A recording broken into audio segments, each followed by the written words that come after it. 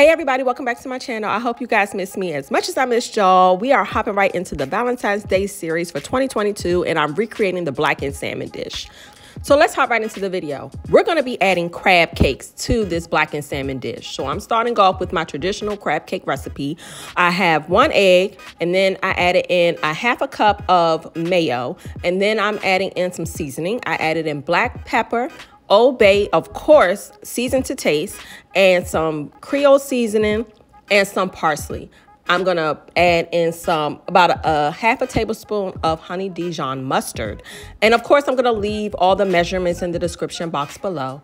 And then I'm gonna add in 2 to 3 sprigs of thyme leaves, and then about half a teaspoon of Worcestershire sauce. And I'm gonna whisk everything around. And then I am using 2 types of crab meat. I'm using the extra jumbo lump crab meat that I found at my grocery store. And then I'm gonna add in the normal size lump crab meat. And then I'm going to add in 1 cup of breadcrumbs, and I'm going to gently fold everything together. And then I'm going to I did taste the mixture, and I felt like it needed a little more Old Bay, so I added some more Old Bay, folded that all together, and then I'm going to place this in my refrigerator for 30 minutes. 30 minutes later, I'm going to come back so I can form them, and I'm using some cutters that I got from Target, and I'm using the smaller one. I don't remember the size, and I'm just going to use that to shape it. You can make the crab cakes however big you want to. This mixture made 8 crab cakes, the size that I'm using. It made 8 of them. You can use the bigger one and make like 2 or 3, or you could use the smaller one like me and make 8. And then I have my oven preheated to 425 degrees, and I'm going to place these in my oven until about 15 minutes, or until they become nicely golden brown. Moving on to our salmon. This is the same way that I always make my salmon. I'm just going to season it with the same seasonings that I use when I season the crab meat. The only thing that I didn't use was the parsley. And I'm going to make sure I season both sides. Kosher salt, black pepper, Old Bay, Creole seasoning, and that was it. And then moving on, so we can saute these, I'm going to use grapeseed oil, and I have my stove on a medium-high heat, and I'm going to gently place them into my stove. After about 3 minutes, I'm going to flip them over so the other side can look nice and crispy like this. And then I'm going to, once I flip my salmon, I'm going to take a half a stick of butter, place that into my pan, let that melt. I'm going to throw in some lemon juice, and then I'm going to throw in some more thyme leaves. I threw in about 2 to 3 sprigs of thyme leaves. And then I'm just going to baste my salmon I'm just going to baste it. I did it, I think, for about 3 minutes. And then at this point, your crab cake should be done. So you can take them out the oven and then cut your oven down to 375.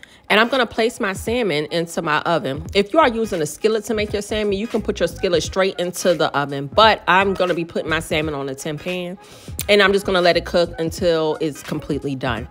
And speaking of the crab cakes, guys, this is how they should look when they come out. And if you want to, you can put the butter on them now, or you can wait till the end. Now moving on to the shrimp. I'm using the 16 to 20 count shrimp, and it's peeled and deveined, and I left the tails on. And I'm just going to season this with some paprika for color, some Old Bay, some Creole seasoning, some black pepper, and some kosher salt. Same seasonings, guys, I'm using all throughout this dish. And I'm just going to thoroughly mix them around, so then we can sear our shrimp, so many S's. Sear our shrimp on our stove, and I have my stove cut to a medium-high heat again, and I'm using grapeseed oil again.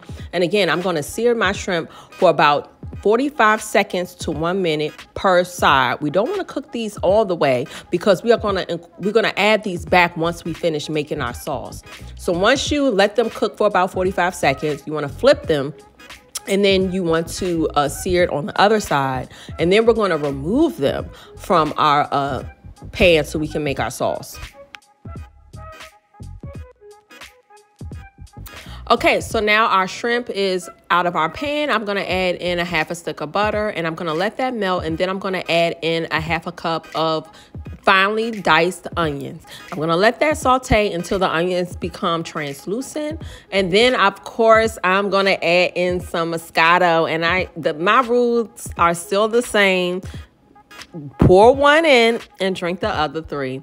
And I'm gonna let that cook until the moscato and the wine just, you know, reduces to about 25%. And my stove at this point was just on a medium heat. And then after it, as you can see, it started to reduce, I added in about 1 cup of heavy whipping cream, and I just mixed that all up in there, and it smells so good. And at this point, you can taste it. You can, this is when you want to add some seasonings, some parsley, some black pepper, any type of seasonings you want to add to it. Just taste it and just add a little bit of seasoning and then taste. And then if you need to adjust, you can go ahead. Don't go in and just be adding in a lot of seasonings, because once you add it in, you can't take it out. And then also remember, it's a lot of seasoning still on the shrimp, so your shrimp will season your sauce as well. But I'm just gonna let this cook on a low heat until it looks something like this, and we are gonna move on to our greenery. So I decided to change up the greenery that I used from the first video. I made asparagus. This time I'm making some garlic butter green beans, and it's so easy to make. It takes about 12 minutes. So all I'm gonna do is I have my stove, and I heated up some hot water, threw some kosher salt in, let that boil for about 7 minutes. Then I'm gonna blanch my green beans, and all that is taking the green beans straight out the pot and then putting them into some ice cold water. As you can see, literally ice cold water. And then once you have that all in there, just let it sit. And you can let it sit while you are making your garlic butter sauce. All that is a half a stick of butter, 1 tablespoon of minced garlic, or you can use fresh garlic if you want to, but just mix that around on a medium-low heat. And then once everything is mixed, and make sure not to burn your garlic, you're gonna throw your green beans back into that sauce.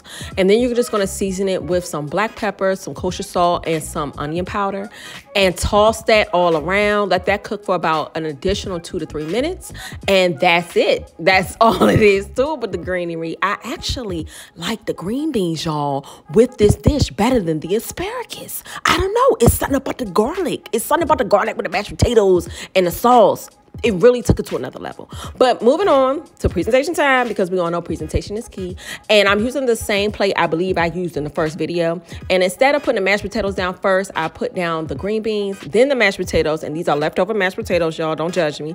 And then I added on my salmon. And since it's Valentine's Day, well, not today, but you know, the Valentine's Day series, you can form your shrimp into like a little heart.